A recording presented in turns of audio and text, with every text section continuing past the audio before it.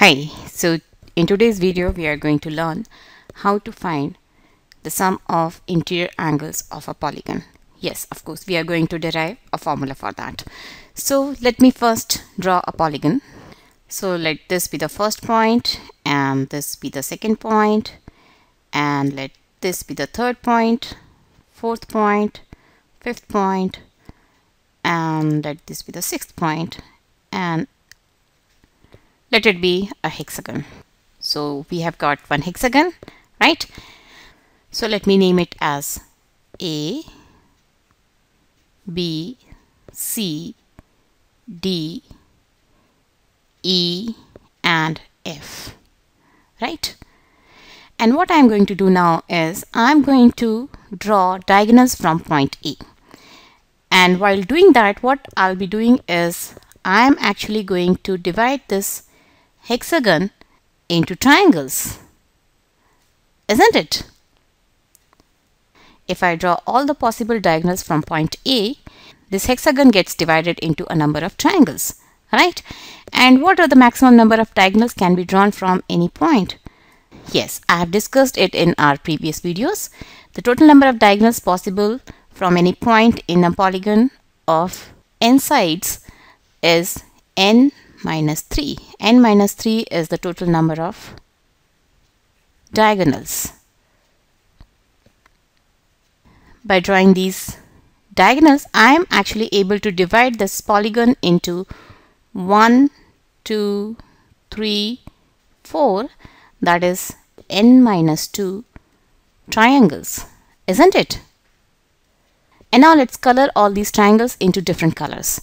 Let this be the first triangle, let this be the second triangle, let this be the third triangle, and let this be the fourth triangle, right? I have colored all these triangles in different colors, right? And now if I talk about the interior angles, this angle A is made up of this angle from the first triangle plus this angle from the second triangle plus this angle from the third triangle and this angle from the fourth triangle, isn't it? Yes. And this angle B is made up of this angle of the green triangle, right? Similarly, angle C is made up of this angle of the green triangle plus this angle of the blue triangle. Angle D is made up of this angle of blue triangle and this angle of yellow triangle.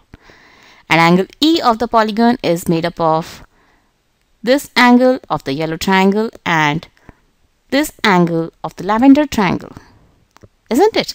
And angle F of the polygon is angle F of the lavender triangle, right? So what can we visualize from here?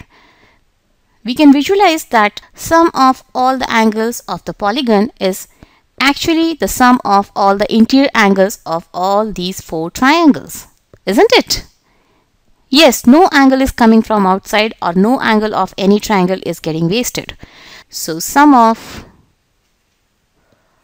all the interior angles will be 4 times the sum of interior angles of a triangle, isn't it?